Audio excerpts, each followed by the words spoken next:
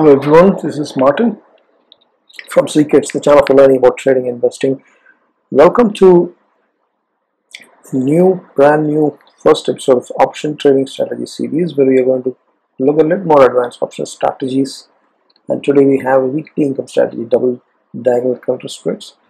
So we would not go in detail, or assuming that this strategy is maybe not a good exchange, and this is for advanced users. And we'll just explain briefly on this strategy and then do some manual testing and see how it goes, right? So this is basically what you see here is a double diagonal counter spread. It's basically nothing but it can be a weekly basis or a monthly, on a monthly expiry basis. So what you see here is a weekly basis. You can see that 11th November week expiry. We have two positions, and there are sell or put in a call, which is of half the money, and then you buy the hedges for the next, the far month or the far week, November 18 and November 18 put and call as a hedge positions for the earlier sold positions, right? So you sell to call and put, and you buy to call and put, but the buy positions would be for the next calendar week or a month, right? And that is what double diagonal counter spread is all about. So, just like any other strategy, we look at the probability of the profit, the maximum profit, the risk-reward ratio, the break-even, the range that we are getting, and what's the net credit that we are getting. So, it's a trade-off between this profit or the range and what is the risk-reward. What probability is there for it to success?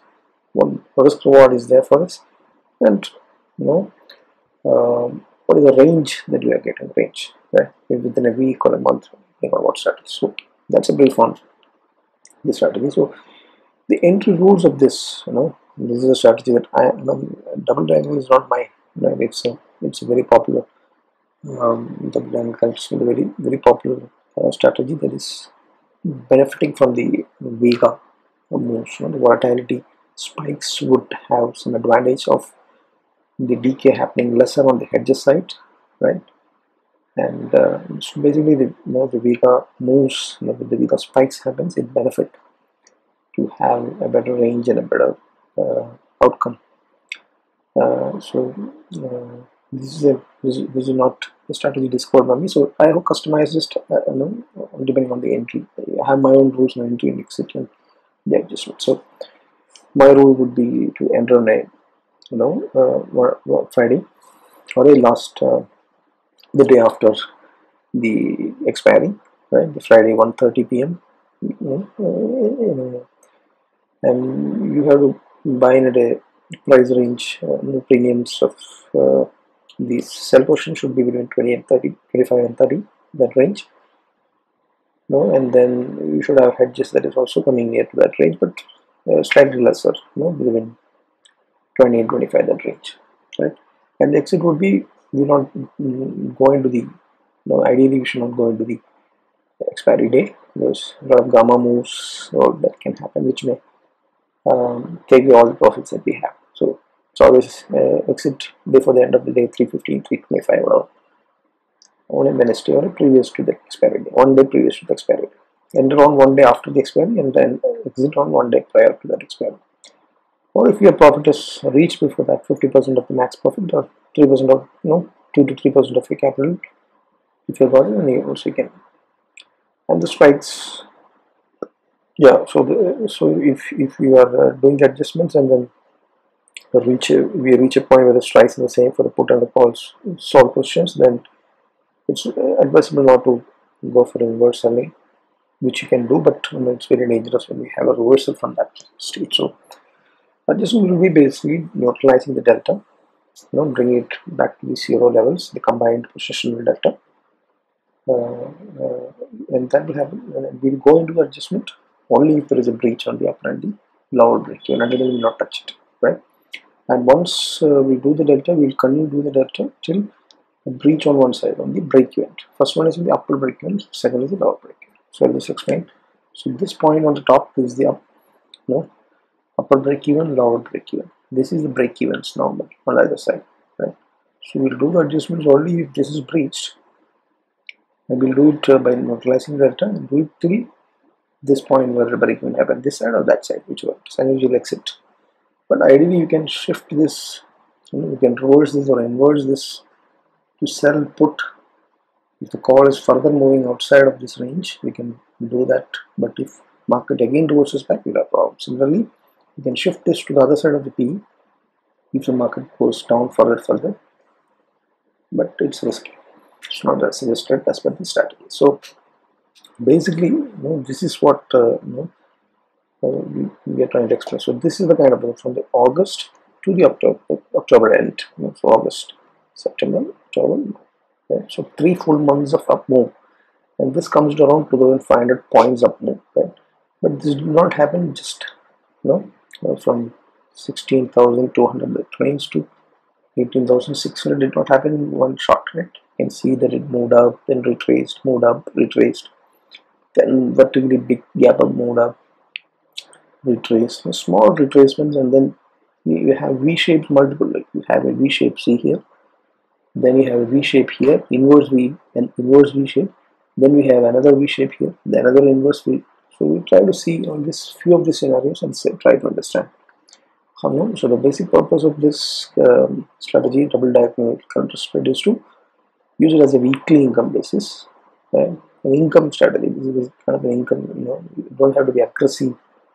The position sizing has to be the 1 or 2% of your capital size is all that you have to take. Take one lot or increase the lots as per what percentage of your total capital comes to around 1 or 2%, and that's all you have, right? So the VIX movement during this August and the October end was spiking like this, so that's a good time for taking. But this is a weekly, this is the daily candle, and this is on a weekly basis that this strategy. So this is a positional strategy, not an intraday strategy, and right. So it you enter on a Friday evening and exit before a Thursday evening, or expiry day before that. One day after expiry, one day before expiry. That's the entry and exit. So the VIX is actually spiked from the 12 or 11 kind of levels to 19 kind of levels. So that is the kind of movement that happened, and it did not happen.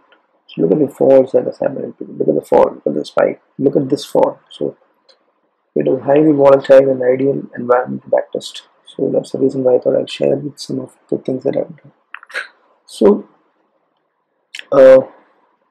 let's pick a few of the dates, and we will try to backtest this a few of the dates. So let's see it on the charts itself, and yeah. So this is chart. So let's try to test and see how this goes. In this, we'll just randomly few places. So let's just test 8th of August, right? So we use the options simulator, right? Options simulator is a feature of the Opstra, right? It's a paid service, and so what as we discussed, what we are planning to do is we are planning to test this particular date of or let's say this is September 3rd, right? So September 3rd is where we will go. So October, September 3rd is a Friday, and the expiry for that would be 9th, right? 3rd to 9th, and the expiry here what we select is September 9th, and we just go to the 1:30. You can see that it's 10:30 here. So we go till 1:30. That's our entry rule. See here it is 1:30, and now we are going to make the entry, right?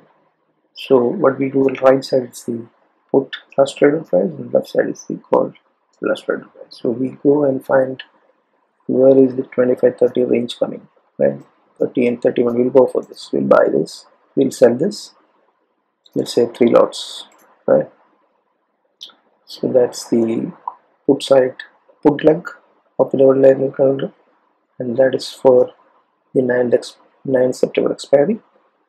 Similarly, we'll go here and search for a 25 premium, which is coming here, and we'll sell it 3 lots in. Now we got to buy the hedges for this, so we choose the expiry following to that week, which is 16th September, and we will go here again back, look for a smaller than 20 range kind of sellers.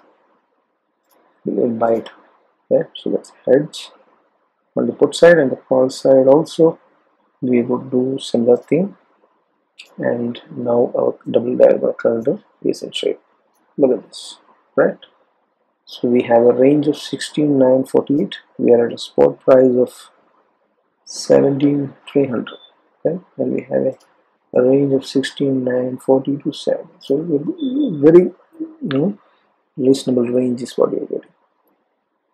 And 300 points the other side, and almost 300 points the call side as well, right? So this is for 3 lots, right? You can do it for 1 lot, so all the same. Right? So what we do now is we are going to start the back testing manually using the simulator. We'll do all those, apply all those adjustment rules if required.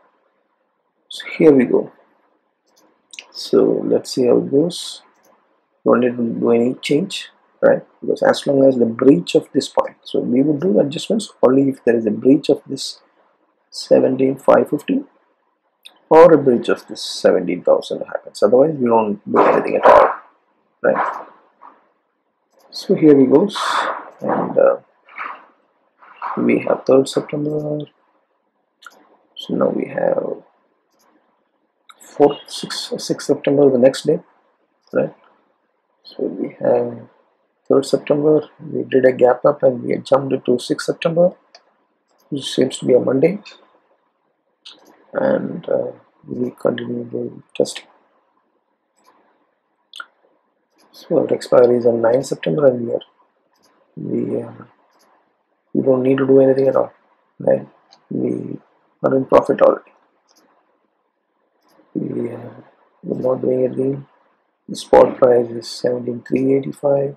We don't need to do anything until the 550 is breached, and we are at 115 on 6th September, 145, 2 o'clock. So nothing is happening. If you look at the charts, what is basically happening is you have taken the position this day, and then it's some kind of consolidation is what is happening in the next 2 days, which is very good, right, for any data neutral strategies, right?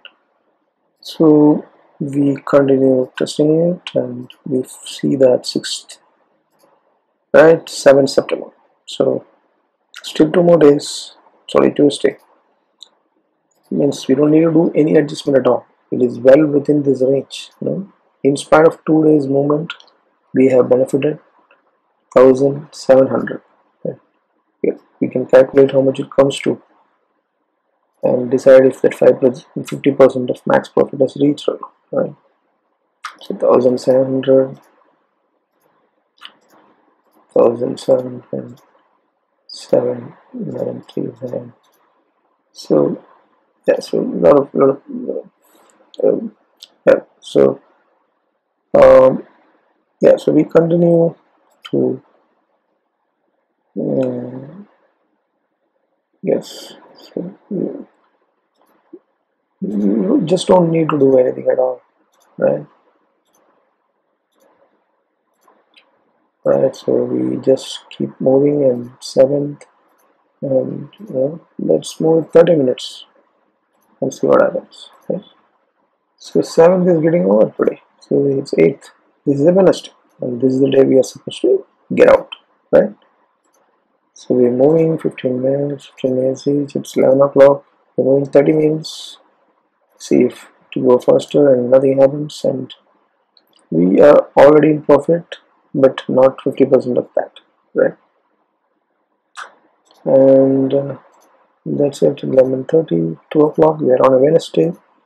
So 3 o'clock, 15 minutes are over, and we are in a profit, right?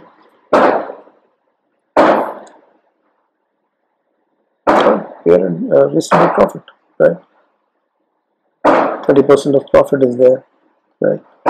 So that's it. We don't go to that. We don't go to the next day. We exit on this day, and we are profitable. We have made 3,000 rupees from 7,400 max profit. Right?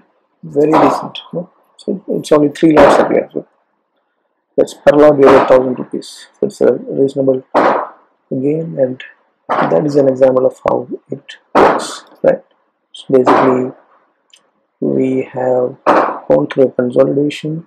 Right? Market entry happened on this day, and then consolidated, and we exited on the next Wednesday, which is 8th. So it was a profitable move. Right now, let's pick up something, some other day. Right, let's pick up another day where it failed. So this is August 27th. We'll do that. We'll reset this. We'll go to August month 27. Right, August 27 is a Friday. The expiry would be September 3rd. Right, September 3rd, no 3rd, 2nd. September 2nd. 27 is August 27. Right, basically we are looking for, so we ended on this Friday 27, and we are targeting on right, on expiry which is on 2nd September. Right? 2nd September is this 2nd September. Right? So there is a big up move and then small reversal. So what happened? So we have to choose the expiry day, which is September 2nd, and we are in 27 August, and we go to the 130, and then we try to enter the positions with looking for 25. Here's 26. You basically sell the puts, and then you again look on the call side, and we see that it is having 31 because 20 is too less, so we can go for this. Now we change to the 9's next expiry and take the hedge positions on the put side. We go 20. We buy the hedge on the put side. Similarly on the call side, we would like to buy this because 24 is a little more. We would buy this. So overall, the position would be like this. The Greeks, if you see positional Greek is slightly on the upside, 20. That's probably because we breach the rules. You should try to take this position slightly. We should do right. So let it be a little. So we'll just test it, and we will go back to this 2nd September, and then try to start the testing from 15 minutes. Okay. So it's 1:45, August 27th, which is exactly here, and now we are going day by day. 30 minutes up, nothing happens. Yes, there is a breach there. There is a breach that is happening. Just wait for 5 minutes candle to see if there is real. T9, one more. So the breach is real, and the breach is 59, 57. Yes, so the breach is real. So it has breached the upward break-even point, and now we got to close this because this is a move on the call side. So the put side is 16,450. We will look what is the value of 16,450. You can look at here also. 16,450, current price is 10.35, and we will close it. We book the profit and close it, and then what we do is we would go to the positional delta that is remaining, which is 116, and we divide by number of lots. So basically we have to look out for a 38 delta on the put side. So this is where the delta is. We look for a 38. Where does it come? Here it is, close to that. So we'll sell it. Basically we are rolling over, right? So we close this 16,450 put, and then take another put at 16,800, and we now got a range between 16,700 16, and we continue our testing. Right, so our range is now between, we have a call that is sold at 16,850 and 16,800, right? So and we are still on 30th only, right? We have few more days to go before the expire.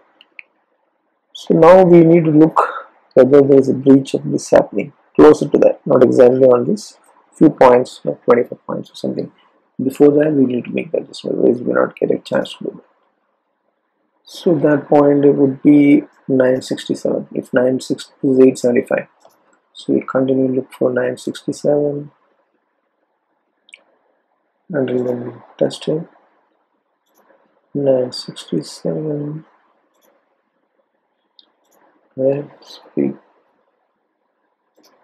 still on that same day, and we are on a 991. Let's see if we have 891, so we will still have not breached. Yes, 690. That's 590. It's 903 actually. It's too small, sometimes you can't see it. 903, 925, you're getting closer. 925 is very close to the point. It's 50 points. So you can try a 5 minutes move. 5 minutes, 5 minutes, 5 minutes, 5 minutes. We are still on the same day. 924 is closer. 924 and 930 is very close.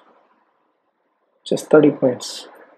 Probably we should know the adjustment now. Let's say one more 5. And it's 38, it's very close. One more, and yeah, it's time to, it's 15:20. I'm trying to do adjustment, right? So we are moving on the call side. So put side will close again. This will close 16,800. We'll see what has happened on 16,800. Now it is 36.55. We'll come back here, close this profit. 36.55. And now the thing is, we got no option but to exit in loss, because one more try we can do is 850, but it may not work. 16,850, same strike, right? So when we do this, we basically are not getting much gain. The thing is 16,850 and 16,850 call and put, so it's kind of same strike. So if this breaches this point, we would exit. Let's see how it goes. So this is a 920 jump gap up opening the next day, still not breached, and still not breached. Our loss is 2500, and we are at 948, very close to, still not breached, and we are still not breached. It's 11 o'clock, 64, very close to breaching. So our loss is 2500. Yeah, we have a range till 994. 87, 87, 85, 79, 84. Yes, so we have breached, and we are taking a loss of 2600 and exiting, because our rule says that we exit, adjust on delta neutralizing like we did on the breach of the lower break even, which we did, and until we breach the break even, upper break even and lower break even, right? So what you see here on the upside, this is the upper break even. We did the adjustment, again it breached, then we moved the strikes the same, and when the strikes are same, and if it is breached, we exit. So we exit at a loss. How much is the loss? Very negligible loss of 2600 for 3 lots. That's hardly very less loss, but it's appropriate to, because once we move after that, we will be inversing. So that is slightly risky, which is not recommendable, right? So what exactly happened is, let's look back at the charts. So this is the 27th entry of August. 27 August is this, right? Look at the move that has happened, and we exited on 30th, 31st or 30th. We exited on 31st. So this is the kind of movement that happened. We entered here, and it was a big move, but very big move, and we did not want to take the risk. We could have, try to move on, but sometimes we have to take the risk. We'll take the, take what market gives, right? And then, but look at this. We did not do any adjustment on our previous example, right? We simply took the position and then closed the position on Wednesday, and we made the profit. So all of this, so we had a red lay the entire August to September month. If you see, we only had two red days. Means we exited in loss early. That loss will be very less percentage of loss will be there. But all other days, most of the days we didn't do any adjustments, or we hardly did one adjustment. Zero adjustment here, zero adjustment here, zero adjustment here, one adjustment here, one adjustment here, one adjustment here. So it's very small. So adjustments, I hope it's clear how that. If you are not understood, please rewind back and see how the delta neutralization happened, which point we did that, and what are the rules of the entry, and what are the adjustments that we have done. Hope this helps, and definitely I will come out with backtesting for remaining of the days. So this was a clear uptrend move, but with very volatile uptrend move. I don't have the data for showing you on this side, on the last number on October 29 to November that month. So we can also test how this sideways movement is, how exactly the strategy worked, right? So overall, this is a regular weekly income. But definitely, when market grows crazy, once in a while you may have to incur some loss. Like here, we incurred a loss because we had a giant up move and then a reversal. So V-shape moves here. Also, one adjustment was required because we had a big downfall and then a reversal V-shape. Right. So these are the places where incur some losses. Otherwise, this is a regular weekly. I hope you like this, and if you have any questions, put in the comment box, and we can come up with follow-up videos which explains this more, right? So yeah, so thank you so much for watching, and if you like it, share it with your friends and colleagues. Thank you so much. Bye. Happy learning, happy trade.